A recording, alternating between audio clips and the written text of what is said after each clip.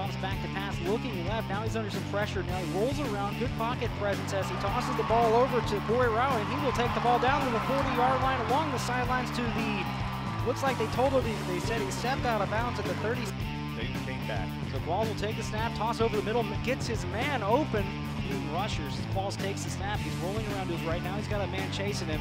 He's got the left side of the field. He's still got time. Now he's going to toss it over the middle. It's going to be caught by Bland. Bland's going to take it down to the 32-yard line. Back to pass, looking right. Now he's going to scramble around a little bit, waiting for a man to get open. He's got one open deep in the field. It's going to be Paul who makes the catch at the 40-yard line, and he is gone. He's downtown. That's going to be a touchdown for the Jersey Village Falcons, and that is going to take the score to 13-0 with 8:45 to go.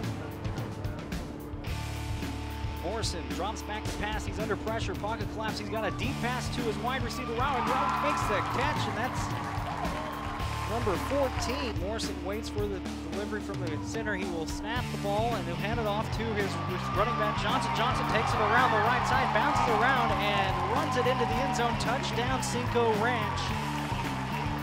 And they have responded playoffs, honestly, except for this one. And that's going to be tossed over to Austin Lynch, who will make the catch, and that's going to be a tough drop back to pass, looking, and he's going to step up into the pocket. Got time to throw, and now Rao's going to be wide open towards the end zone, and it's going to be caught in the end zone. Touchdown, Cinco. Gets the snap, drops back, looks right, tosses over the middle, and it's going to be intercepted at the 1, and he's got a lot of room to run. That's going to be Jawan Morgan. He's going to take it down to the 40, and here comes the kick. It is a low kick, and it goes right into a defender, and that is, and he's wandering back and forth as Wexler, who's going to toss the ball over the middle of the Bland, and he's going to make the catch at the 37-yard. Wexler again, he's going to pump fake.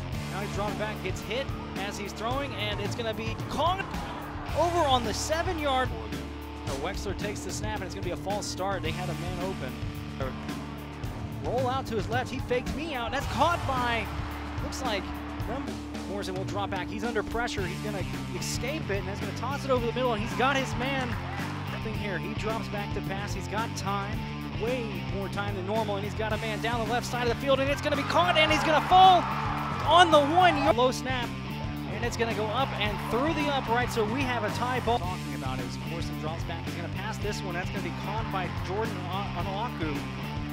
Wide receivers on the near side. He drops back, looking to that right side, and he's got Rao that breaks a tackle, breaks another tackle over the middle, gets down to the 25-yard line before.